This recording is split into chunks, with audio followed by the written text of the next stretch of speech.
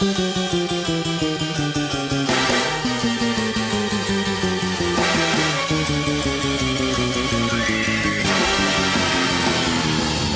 am Jools Holland. And I am Jim Moir. Join us for Jools and Jim's Joyride. Joyride. Yes, Joyride.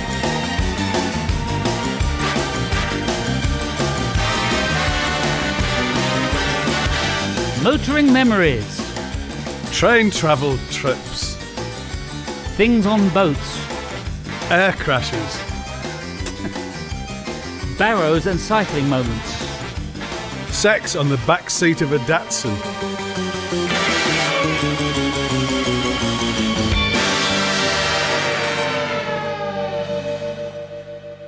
Are we recording? Yeah. That was yeah. That's a casual approach to a beginning. It is of a casual podcast, start, isn't it? Well, we're here today with a fella who's known variously as an actor, a screenwriter, and that macho fella who hangs around at the Lido.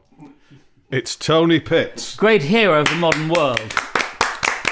We're so delighted to have him here today. Yeah, well, So- it's good to be here. It is good to have you, Tony. Now, first thing, I'm Yes. going to say, you brazenly and bravely announced Yes. that you've... How many cars have you had this year? Well, I was just about, the silence at the top there was me. I was thinking whether I'm going to have to look in my phone, but I suspect, I'm not sure now. I think it's 9. 9 cars. I think in 9 1 and year. 3 motorbikes.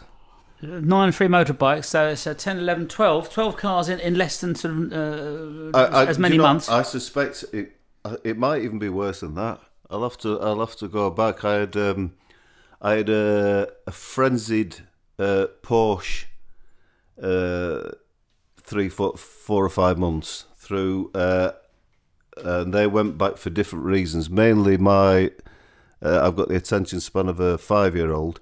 So that was the main reason they went back.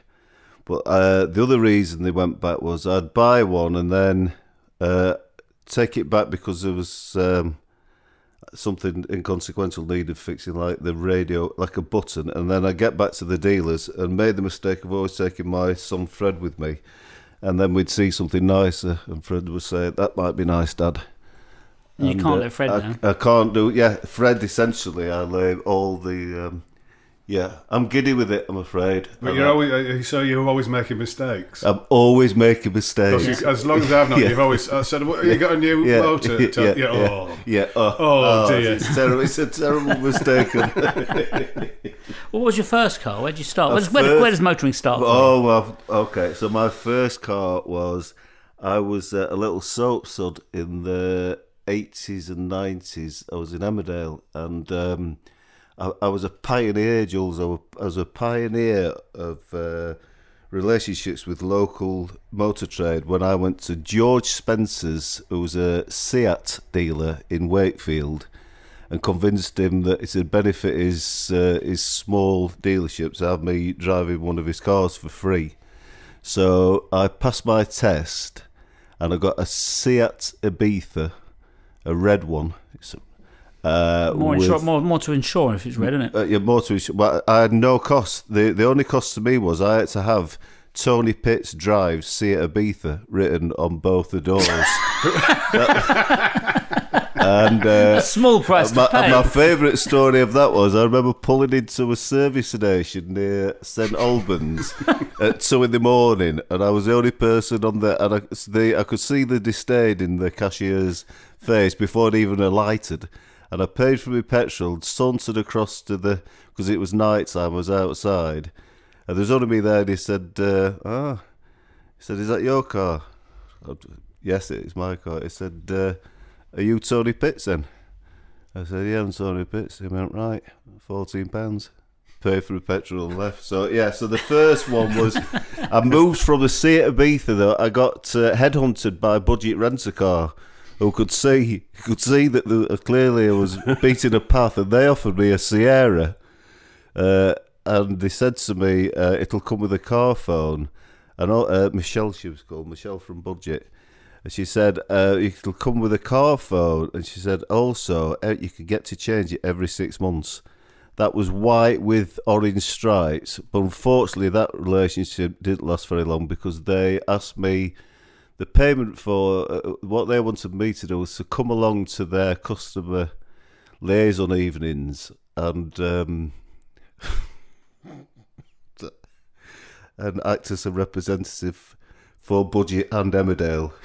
And when I actually went and represented a drunken young actor really well, so that was. And how did the drunken young actor behave when he was there? Not well.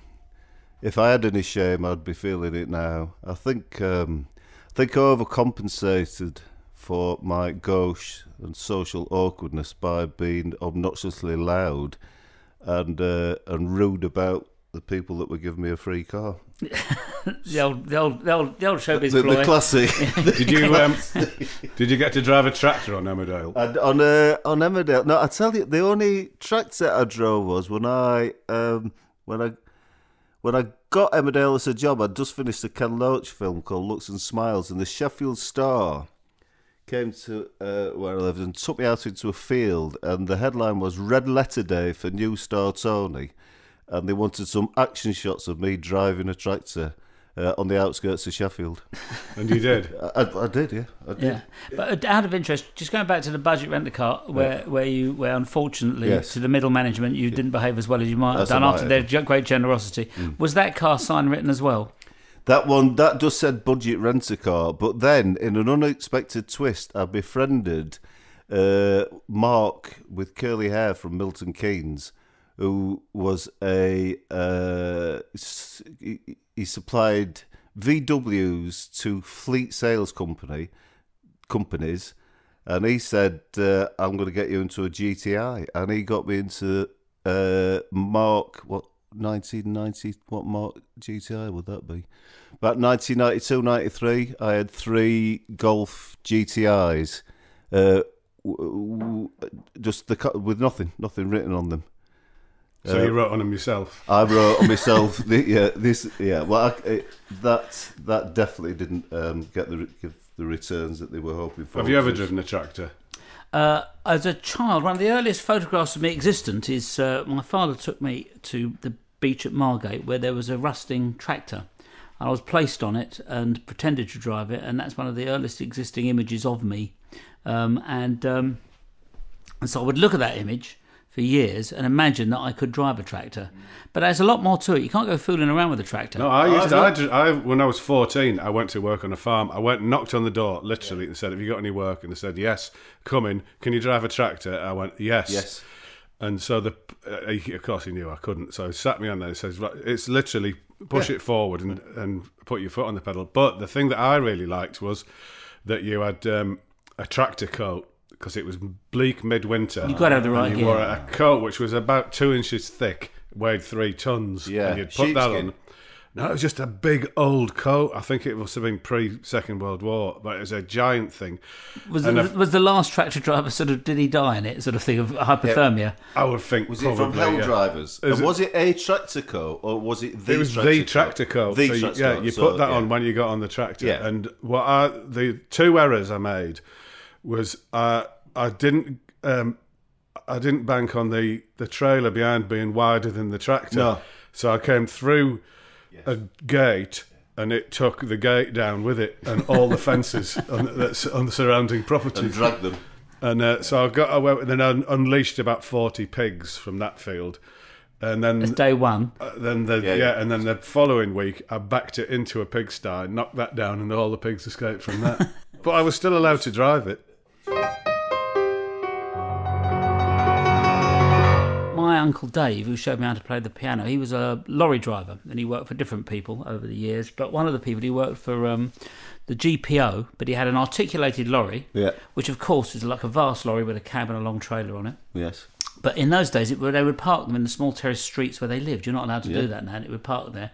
And he used to do this trip where he'd go to Wales, and he took me with him. And it was magical time going along the old A4, Yeah. stopping at the transport cafe with sort of rockers and the jukeboxes Was this in his in there and GPO yobs. van? No, there was No, a van. It was wagon. a huge, great big Was lorry. it a Fodden?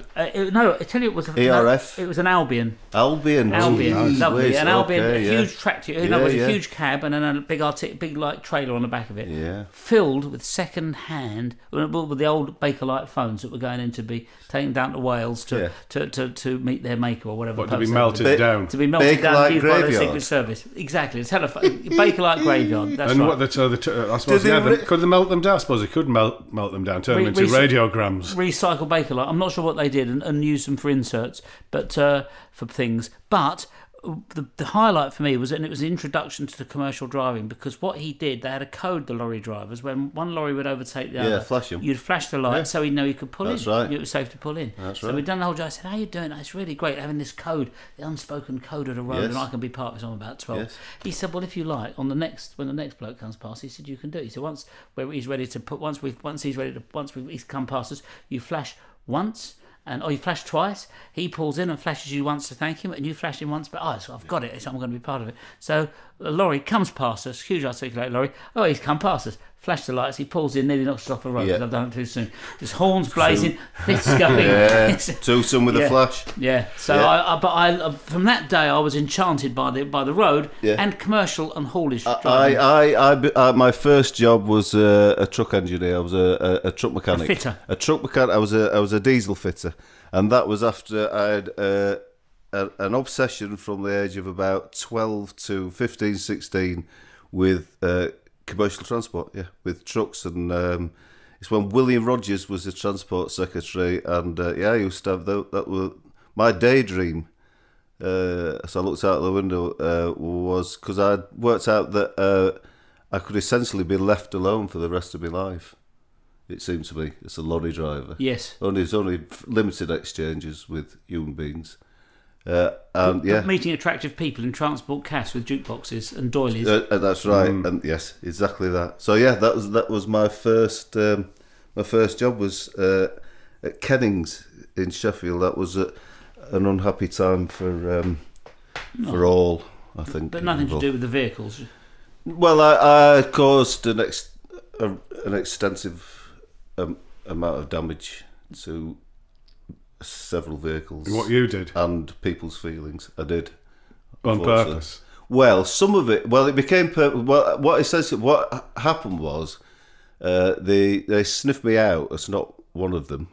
I wasn't of the pack, and they started to initiate a campaign of bullying. But I refused that tyranny by through many methods, including loosening. Well, the first, okay. So no, I didn't do stuff like that. Well, what I did do, the first one, this is without thought. So they'd realised really quite early on that I wasn't suited for interaction with other people. So that they'd just moved me around. My uncle was their best customer. He had a fleet of lorries, so it would be hard to get rid of me. So they, a lot of the blokes wouldn't work with me. They said I was odd, so which I accepted. And they put me in the stores, and they put me out on the diesel pumps. But then what they gave me to do was PDIs, pre-delivery inspections. So before anything went out of the workshop, you get a sheet, an A4 size paper, and you have to tick off oil and you check everything on before it goes out, and that should take about 3 hours. So what I used to do was they'd give me a sheet of those in the morning with maybe 10 of those sheets to do over the next couple of days. So I'd sit in the canteen and just tick everything without checking it, and then I'd go and listen to the radio at the top of the shop, and but they seemed happy enough with that. Got me out of the way, and well, that's the way to do it, isn't it? I mean, we weren't so happy when the police ordered 6 Sherpa vans to be taken, and I'd done the pre-delivery inspection and not checked the oil, and shame now, I wrote pigs on the side. I wrote pigs on the wax on the side of them as well. And on the side of the Sherpa? Side of the Sherpas, and my boss was called Ian Hunt, so you can imagine how he was known on the shop floor, and I did give him. He had already had a high pitch. He had a sort of a febrile, giddy nature. He wasn't well suited to the job, and he had a high pitched voice. But I did give him a twitch, and he. You forced him to have a twitch. I forced him. Yeah. Could you give us an example of his high pitched voice? Well, my name. Okay. It was a bit. Well, let us just have a bash at it. What do you think you're doing, Pitts? and he called my nickname there was Cess, imaginatively, Cess Pitts. Yeah, Where's fucking Cess?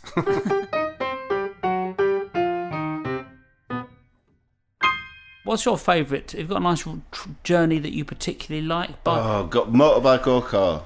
Well, let's start with a motorbike. Okay, motorbike. I'd say my favourite motorbike journey is, so I live in Brighton and I rode motorbike. I'm 58 now, and I rode from the age of 20. Well, I had trials bikes as a kid.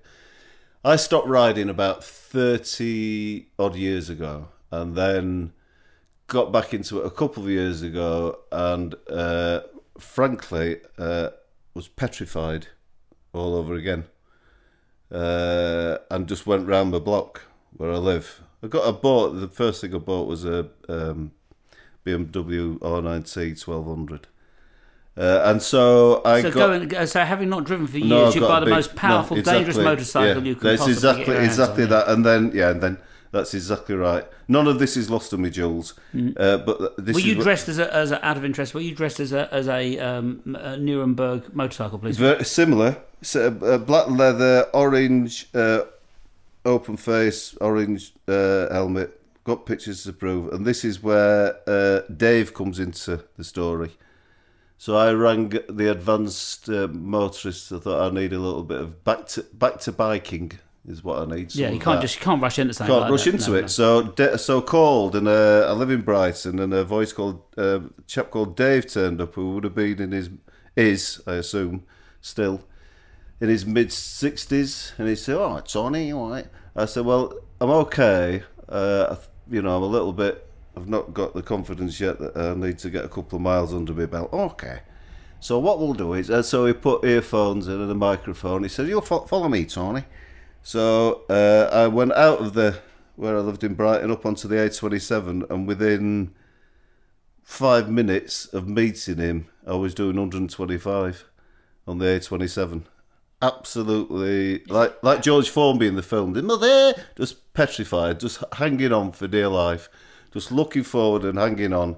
And then we came off, and he said, "Kill a cure," I said, "You're right," and he was right, and it did. He sounds like he might be a bit deranged, this bloke. He had that would be one interpretation. So yeah, he did. So he took me on a ride around the outskirts of Brighton that went up over Devil's Dyke, for those that know it. And this is truly bizarre. So that's the only ride I've ever been doing on all my motorbikes. I do the same ride. It's a 40-mile course. It's got long sweeping bends. It's got motorway. It's got and I just repeatedly ride that course and get better on the bike. So have you still got one now? No, well, it's the first time, Jim. I think it's the first time since I've known you. I had a Ducati up until about 6 months ago, and I traded it in. Well, we're coming into the car world. I traded it in against a car, but I'm very keen now to. I like the new. There's a new Ducati out, a Street Fighter, and there's an MVO Gusta. Oh, you're still going for power, aren't you? Yeah. Do you know what I was thinking? One of my favourite rides is I went around through Dorking.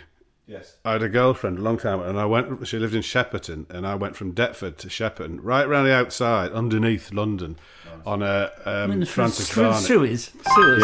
Yeah. On a rabbit. Francis, a 250 Francis Barnett cruiser. And it was fantastic. And I really enjoyed that ride. I didn't want it to ever end. Enough power? What? Is that enough power? No, but I didn't want the power.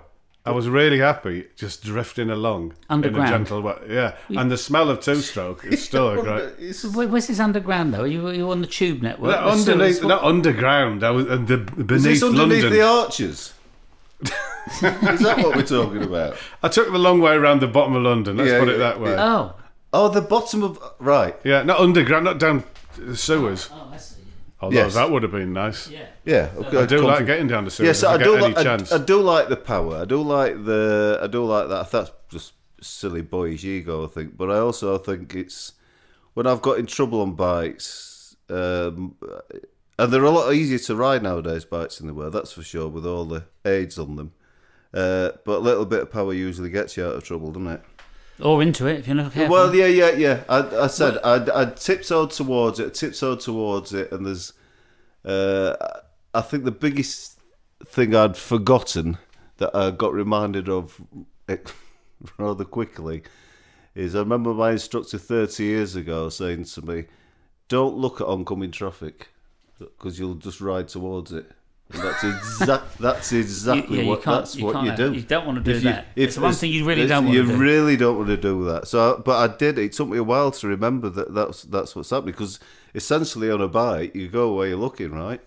So yeah, I had a few. Where would you stand on? For instance, we were talking earlier.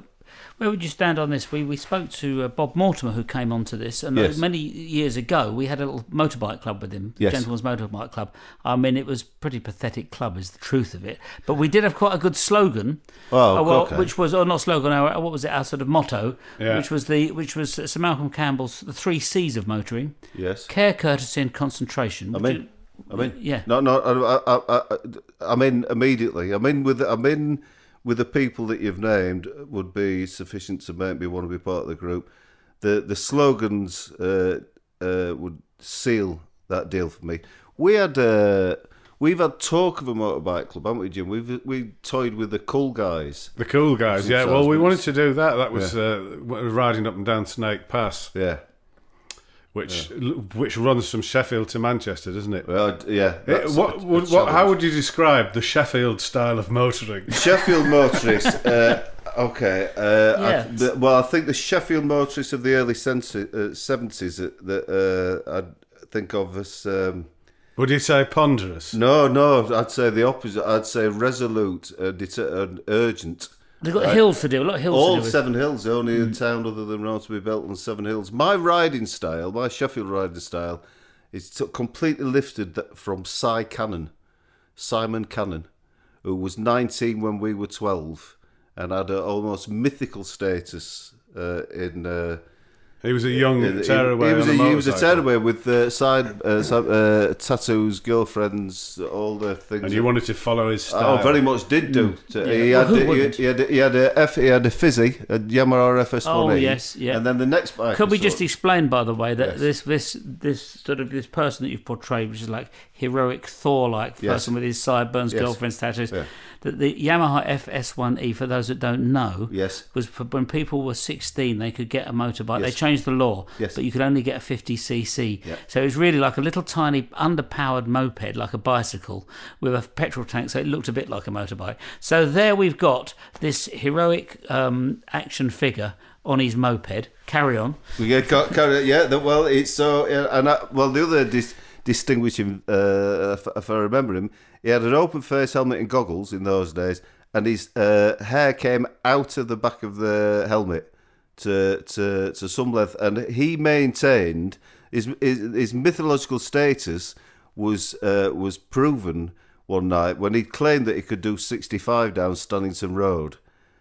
Much to nobody accepted that such a thing could be possible on an FS1E, and we gathered to see him. It was like Malcolm Campbell, but and we did see him do 65. Was that did you do it timers and all of that? No. Wait, just we all agreed it looked like 65. Yeah, never seen anybody do 65 before. So that looks like 65 to me. Yeah. When I was a child in the 60s, there was a fella at the end of our street, and he had a scooter which he'd welded on extended forks onto the front, so it was like a scooter, but chopper. So it was like it was a copper. Well, it was an easy rider. But Yes. he also kept a lot of birds in his garage. Yes. So he came along in front of us. We were all gathered in a similar way either side of the road as he came down parading on his chopped up scooter with a raven or a crow or something on his shoulder. No, I tell you what, it was a kestrel. He had a kestrel on his shoulder. I'm going to say that. And the front fork snapped, he fell off and the kestrel flew away and was never seen again. Do you know what? As you were saying, I'm thinking, can I say this because it just sounds like a topper, but it's not. And I'll say it. Well, you can cut it out if you want. I had a lad called Graham Bauer at my school who fancied a girl called Lynn Dayton, and he welded some forks onto his chopper, onto his pedal bike chopper, and the idea was he had not asked her out. The idea was that he was going to cycle past the school bus when we got in the morning at 10 to 8. And he was going to get off his chopper. She will have seen him coming down the road and ask him out. And that ended very, very similarly. He applied the brakes and the forks snapped. And well, I've had the humiliation on Christmas morning. I suppose it would have been about 1970, approximately 1970 Christmas morning. The dream came true, and I was given a racing bike. Right. And I was also given by a great aunt a fold-out umbrella, which I thought was a useful thing. I can't remember why. A small one. It was only like a foot long, but useful. That's useful. So it's Christmas morning. I thought, well, I'll go out very cold. I'll go out and have a cycle. And I happened to see the very attractive sort of Marilyn Monroe lookalike, or seemed to me, girl that would walk past my house each morning. I thought, this is a chance I can impress her and even say hello. Yeah. I can't believe it. She happens to be coming on the road just as I'm going to be seen on my new racing gold motorbike with 5 gears, by the way. Motorbike or no, but pedal bicycle. Carlton was it? I'm 12, about 12 years old. Right. I'm trying to remember what the make of the It bicycle would was. have been a Carlton. Carlton. I think it might have been a rally. Yeah, I reckon. Might have been a rally. Anyway, it was golden, and so I'm with me drop handlebars, and I thought, I'll take the small umbrella with me because that will, if it rains, I can put that up. Yes. And great, she comes, she sees that I've got an umbrella and a bicycle in the rain. She'll know that, and so I thought dangerous and nurturing. Yeah, exactly. So I'm just pedaling along with the umbrella dangling before, and just as I get alongside it, I just thought I'd give a glance of just hello, see as she's probably never seen anything impressive. The umbrella sways into the front wheel, causing an immediate stoppage of the bicycle, which then propels me over the handlebars at speed, landing me on my face in front of said person, who I then look at her in complete shock, and she sort of looks at me in complete shock. And I said completely the wrong thing, really, because of the shock and the immediate surge of pain. Instead of saying, "Oh, ha ha ha, we must see you sometime. Funny us meeting like the Merry Christmas. Funny we met like this. What a funny way to meet." I just sort of shouted at her, "What are you looking at?" And do you know, I never saw her again to this day. No. Yeah, Marilyn Monroe. Yeah. I was...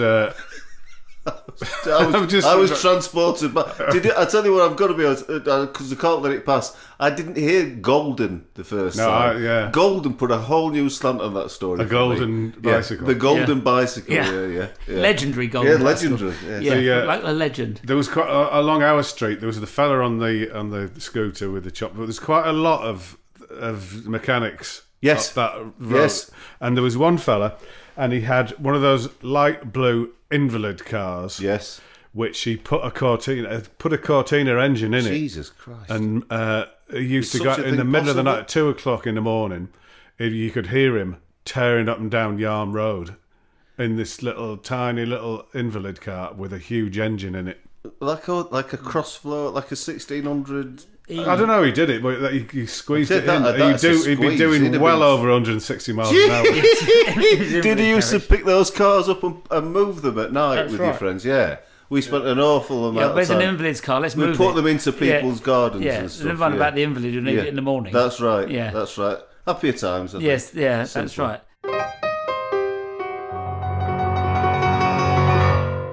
Thank you to our sponsors this week, which are Chicken Kievs and Spice Girl flavoured crisps.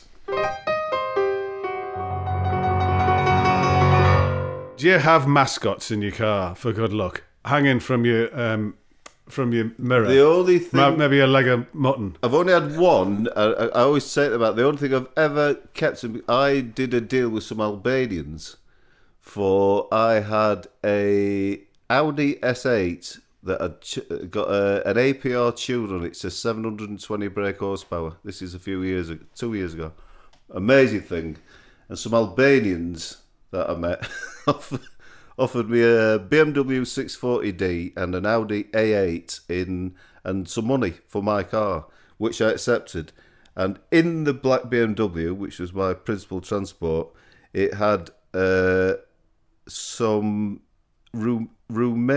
Albanian pop stars necklace with skulls on it.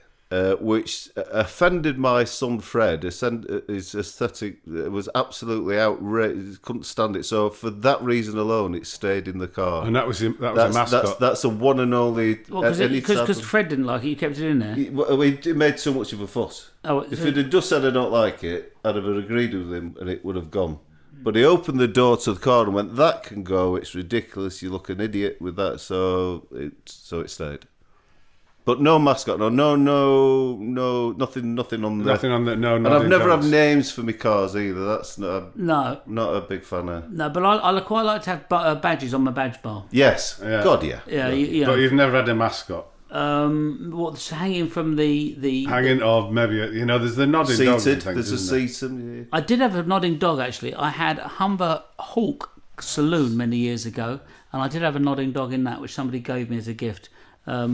But I think when you brake suddenly, it would sort of then hit the people's heads who were in the back seat, so it wasn't so practical. And then shake it, said if no. But they're not, nowadays you'd be very lucky to see. I'm looking always on the eye out for that, but I don't think I've seen a nodding dog in a vehicle. Dash cams have taken the place exactly where they would have been. It was brought back by the Churchill dog. Which I had something to do. There's a strange story because Bob ended up doing the voice of the nodding dog. It was a lot, no. Now this started off with my friend in the 80s doing an impression of Derek Geiler. No. It's a desert. So then I nicked it from him. Yeah. And then Bob nicked it from me, and it ended up as the voice of the dog, and now someone else does it. So. That story, no. Is Derek Geiler. If you take it right back, it's about sixth hand. Yeah. Back. Yes, in one of my favourite ever sitcoms of all time, Fen Street Gang. Yeah, which I watched. Well, he played the janitor. Oh yes. You can't make a monkey out of a desert rat. No. A desert rat, Oh yes. Yeah. I think he was a great jazz musician, Derek Geiler. Was he? Really? Yeah, I think so. He liked trad jazz for some reason. I think that, but I'm just saying that. Didn't he play the washboard? Maybe something like that, but he was sort of trad jazzist. He liked all of that, I believe. But I mean, I don't know if you use that when doing his voice, or you just sort of something you bore in mind, Yeah. Well, that's the nodding dog story. But you could nowadays. I thought you'd have saved that for a later show. We could have finished with that. It would be quite nice to have a nodding dog, but with cameras in it. Its eyes would be cameras. It'd have to be fixed though, because you wouldn't get a good representation of the crash, because the dog would be looking up and down. Dog's head would be going up and down. Except once it stopped and you got out and the person was trying to attack you. Yes. You'd get more. He wouldn't suspect he was being filmed. Number one, which is great. Yeah. So number two. So you can actually feel free to stab it to death. That's right. And then, secondly, you would get a view of the whole situation because the head would be going up and down. So when he drags you onto the roof of his car, it will get odd shots of it. I think also if it came to smash your, if it was a huge volatile man that decided to smash your face in, the sight of a nodding dog might engender empathy. It might be like, he couldn't stand the shame of beating somebody who's got a nodding dog. I had a friend of mine who I had an Austin Healey 100, and this friend of mine wanted to come out for a ride in it, and he weighed, I would say, about 40 stone. That's not true. It is true. He's not true. He's a giant. And he was also about 6'8". Yeah, but he sat, and he was 40 stone. I'm not kidding. And we went round a roundabout. A cow. We went round a roundabout and it bottomed out. And it was so embarrassing because I said, you're going to have to get out and get back in when I get the other side of the roundabout. I'm not kidding, that's absolutely true. I know you're not, that's why I'm laughing, but you called me 40 stone. You can't. My Uncle Barry was 26 stone, and I find it very hard to conceive of him getting in another 14 stone on top of that. I'm sorry, that just... Well, maybe not for you, about 38 stone. Yeah, let's not be daft. Maybe 35. Well, thank you very much, Tony Pitts. Thank you for your enlightening stories, and we wish you all the best on your return trip. Yeah, thank you very much. Yes, no points for you. No. We hope.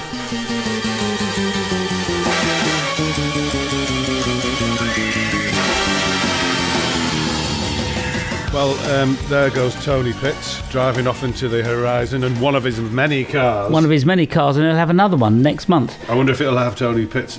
This is Tony Pitt's car written on the side of it. It really would be. I mean, maybe he could sponsor us. I've just been on Jim and Jools' Joyride. Yeah, and we get that painted on the side of my car. We could maybe get a deal with Rolls-Royce on this. It's worth a thought. Thank you. Anyway, should you have any comments or reviews that you'd like to leave, write them on a postal order and send them with £1 to somewhere. I don't know where you send these reviews to, but please do. You can work that out. Yeah, it will keep us working for another 5 minutes. Thank you.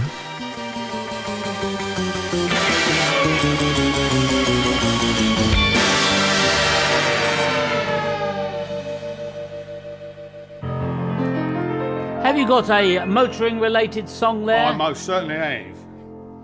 My old mane says follow the vein and don't dilly-dally on the way. Oft went the vein with me own pegs in it. I walk behind with me old cock linnet, but I dillied and dillied, dillied and dillied, lost me way and don't know where to go. And you can't trust a special